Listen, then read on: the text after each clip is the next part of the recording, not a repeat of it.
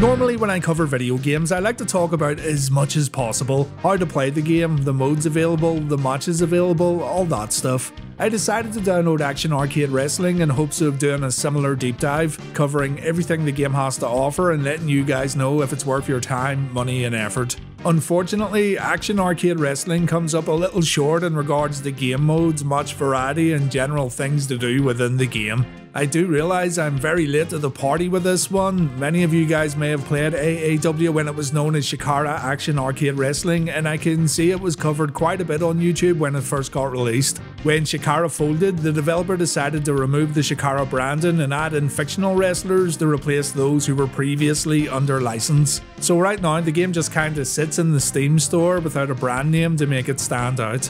Still, I wanted to try something different. I began to play AAW and I quickly realised that this is a game that really relies upon community creations. It had, and still has, the potential to be the pro wrestling version of Mugen, but it seems like the player base may have dwindled significantly.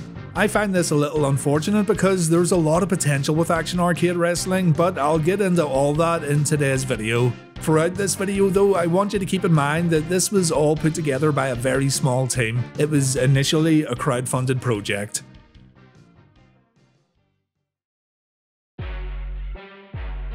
AAW started life as an Indiegogo project. It's an indie game through and through. On the Indiegogo page it says, one of the biggest goals David Horn, producer and creator of CAAW, has for the game isn't to make a better wrestling game than his competition, but to make something altogether different. I'm not one of those angry developers shaking his fist saying, we deserve a better wrestling game, I'll show you how it's done. Quite the contrary, he said. I have nothing but respect for the awesome work 2K's doing, as well as the old N64 and PlayStation simulation wrestling games. I just want to make something different. David also stated he wanted to make the go-to wrestling arcade game that would complement the 2K games rather than compete with them. And personally, I think this is a good way to approach things. There's no point in promising the world to potential backers when you know it's not possible. So just by reading the Indiegogo page, we can see that David was realistic in what he hoped to achieve. Just over £21,000 was raised for the project, and eventually Chikara Action Arcade Wrestling was released for PC, Xbox One, PlayStation 4 and Nintendo Switch.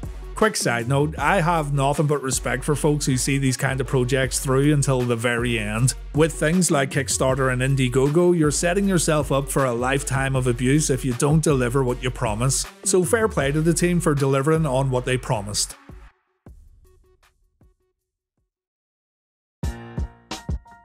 We go to the title screen and then we go to the main menu. Everything's pretty colourful and you instantly notice the cel shaded art style of the wrestlers in the ring. I think this is a great choice for the game simply because not many other wrestling games use cel shaded graphics. I decided to check out the tutorial first of all, seeing as this is a game I know absolutely nothing about, and you quickly realise that yes, this is an arcade style wrestling game through and through. You've got a strike button and a grapple button. You hold in the grapple button for stronger moves, or you press both buttons down at the same time for a strong strike. Alternatively, there's a button already mapped out for strike plus grapple. You can block strikes by walking away from your opponent, kind of like a typical fighting game like Street Fighter, and countering is non-existent. You only counter or reverse moves if your opponent tries to do the same move over and over again, and this is also automatic. Get your opponent's health in the red zone to perform a finisher, and that's it, you're good to go. Power-ups appear as icons inside the ring which can give you stat boosts. This is similar to the WWF's In Your House game, but AAW's system for power-ups is handled way better. The boosters can be knocked out of your opponent under certain situations, and they can also be spent to help your character get back to their feet after a knockdown. If you're not a fan of this, you can turn power-ups off altogether when setting up a match.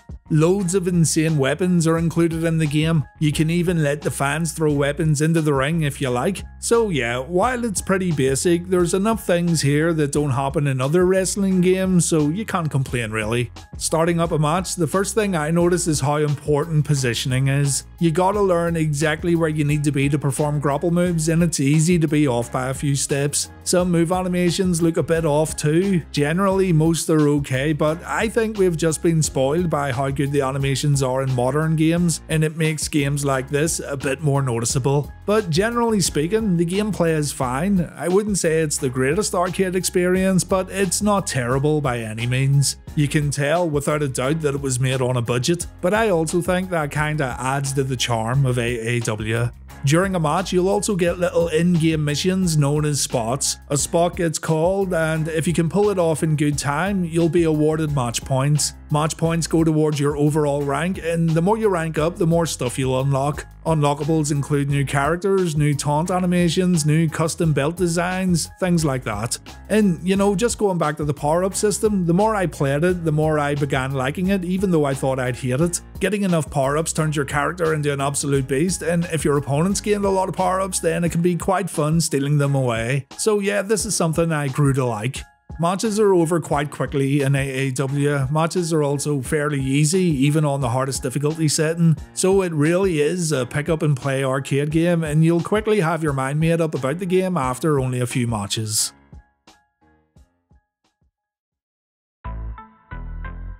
As mentioned, the original Chikara roster's been completely replaced by fictional wrestlers. Guys like Biohazard, KFA13E or Kayfabe, I see what you did there. We've got other guys like Forsaken, Livewire, Rockin' Ronnie. It kinda reminded me of playing Power Move Pro Wrestling on PS1, seeing as the roster in that game was also completely replaced with fictional nobodies, but it's just what happens when you have to remove a license.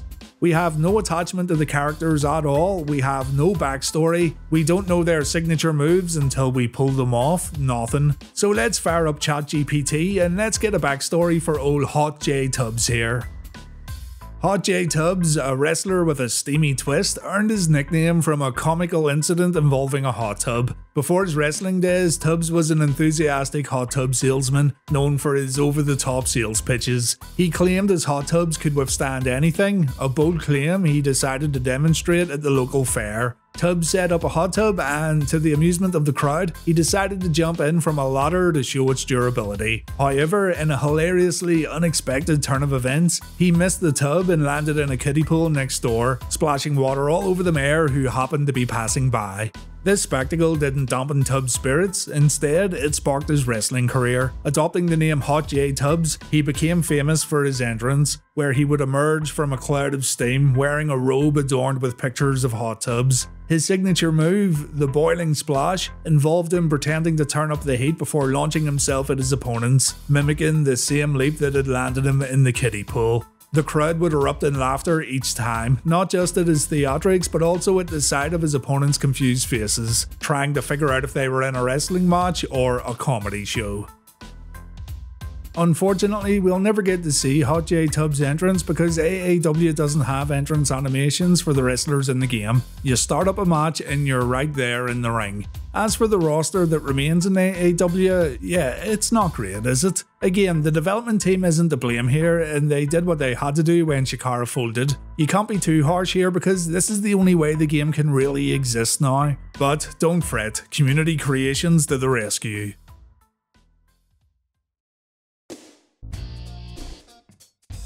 Action Arcade Wrestling allows players to download characters online. These are all characters made by other players, and that means AAW also features a creation suite. Now, the creation suite is quite unusual, and it also kinda sucks for console players. Basically, you need to download an additional program from Steam named AAW Wrestle Lab to create wrestlers and arenas, and that also means if you don't have a PC, then you can't create stuff. My creation skills aren't good, and as I get older, my patience for such things just isn't where it needs to be. But the Create a Wrestler mode is quite interesting because you can add textures to every body part, and you can also move and replace body parts to make, well, whatever you want really. I quickly downloaded a face texture, I stuck it on a mask, and this is what happened.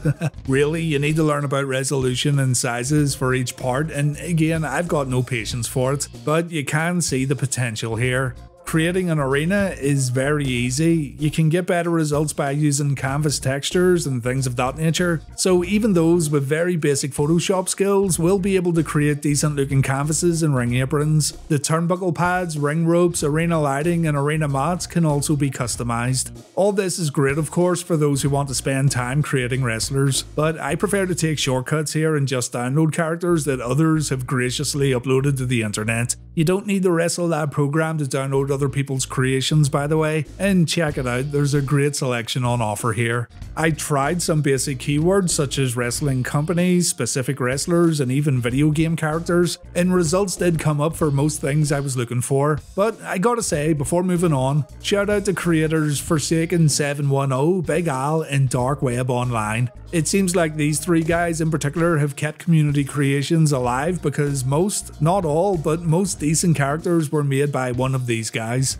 Of course, there are other talented creators out there making wrestlers and other wacky stuff, but 9 times out of 10 it was one of these three names that came up when I chose a character I wanted to download. So not only do we get wrestlers from WWE, AEW, WCW and all the rest, we also have quite a lot of fictional characters we can download and even some random inanimate objects, such as a pencil. Yeah, I've always wanted to wrestle as a pencil. Some of the more quirky downloads include Kirby, Big Boo, Vic Viper, and a can of Pepsi. So you tell me, what other wrestling game can I beat up a can of Pepsi while playing as Arachnaman? And yes, I fully expect a can of Pepsi to get created in WWE 2K now that I've said that. You get 60 downloads per day in AAW. Once you get your characters, you can then create different federations or general categories to put them into. Each federation has its own title belts, but honestly they don't mean a whole lot except for tracking stats. And you can also download a few custom arenas to hold your absolutely batshit insane matches in. Just looking at the creations on offer is a lot of fun, and the creativity on display is insanely good. One thing I will say though is that some characters like to use specific art styles, and some of these art styles don't match up quite well to others. I can see that some have used texture files from WWE and WCW games which completely remove the cel shaded look, so be warned that some characters look way different than others. So you can download all these crazy characters. You can pick guys like All Might against Jushin Liger and Olaf against King Babam. Should give you plenty to sink your teeth into and plenty to experiment with, right? You'd think that, but game modes and even match modes are pretty limited in AAW, and this presents a problem. While you can have an extensive roster filled with a wide range of real and fictional characters, there just isn't that much you can do with them in the game. Match types are limited. There's loads of multi-man stuff such as triple threat, fatal 4-way, elimination tag, 6, 8 and even 10-man tags are available. An update added a Royal Rumble mode too, which I'm sure was very welcome at the time, but there's nothing here in terms of stipulation or gimmick matches. No cage, no ladder, no Hell in a Cell, no last man standing, no first blood. Basically, you'll be playing single, tag, elimination or battle royal matches, and that's about it, I'm afraid. Battle royals and Royal Rumbles can be fun though. Things get hectic with up to 10 guys in the ring at the same time, and I find myself having the most fun with these kind of matchups, but I really do wish there was more available. You do have the option of turning weapons on and off. The game doesn't have countouts or disqualifications, so you're welcome to break as many rules as possible during standard matches, but still, I really would have liked to have seen more match types in AAW. It's a small development team, these things cost a lot of time, and I'm sure one issue could easily create another issue, but even 2 or 3 gimmick matches in here would have made a big difference. I was excited to try the gauntlet mode, and I waited until I got a few matches under my belt before giving it a go, and I was shocked to see that this is basically a create your own arcade mode. You set the matches you want to play, you set the difficulty, and then you play matches that you've selected in order to complete the gauntlet. This is a baffling decision indeed. You're basically creating a set of exhibition matches and nothing more. Again, I don't want to be too harsh, and I hate coming across like a dick saying as this isn't a game that was developed by a big studio. This was all created by a few people in what spare time they had, and I'm thankful it got released. But AAW really needed more match types to hook people in, and it needed a proper single player mode to keep folks playing the game. I honestly think this is why the game never really took off and why it went under the radar for so many wrestling fans. The lack of game modes and match types also has a detrimental effect on community creations. As mentioned, there were a few dedicated folk who kept pumping out quality characters for the game, but with so little people actually playing the game and even less playing it as time went on, it seems like the community has all but given up. This is a terrible shame too. If this had caught on, you can bet there would be hundreds of YouTube videos with folks showing off some insane wrestling matches using awesome custom characters. But well, that didn't happen unfortunately. I'm one of those people who can just watch random Mugen matches on YouTube. I love seeing the creativity and I love seeing widely different characters coming together to fight it out. I honestly think that Action Arcade Wrestling had that kind of potential.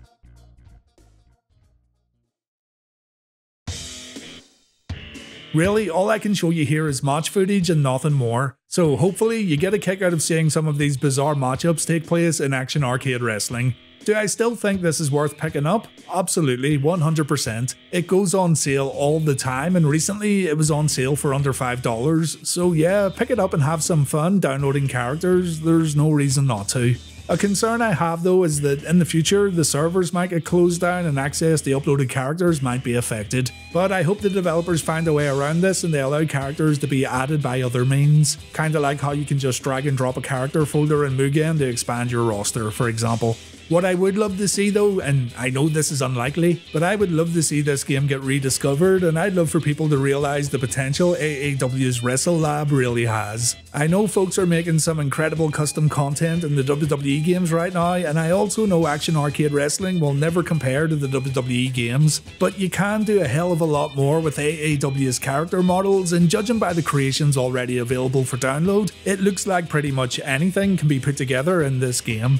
Action Arcade Wrestling was released in 2019. There were game updates happening as late as summer this year. I don't know what the developers have planned for the future, but I sincerely hope they realise the potential AAW has as a strictly community-driven wrestling game, because I honestly think that's where it separates itself from other grapplers currently on the market. Adding a few new match types would be good, but truly expanding the creation suite and showing that anything's possible when it comes to creations is a way forward in my opinion. I knew the Chikara game existed, but it wasn't until I played it in its current state when I realised it had all these insane custom characters. Had I known that, I probably wouldn't have let this one slip under the radar. But I'll let the video play out with a little more match footage. Again, give this one a download, make sure you try out the Wrestle Lab, download my sweet Reliving the War Arena, and thank you very much for watching this video. Take care.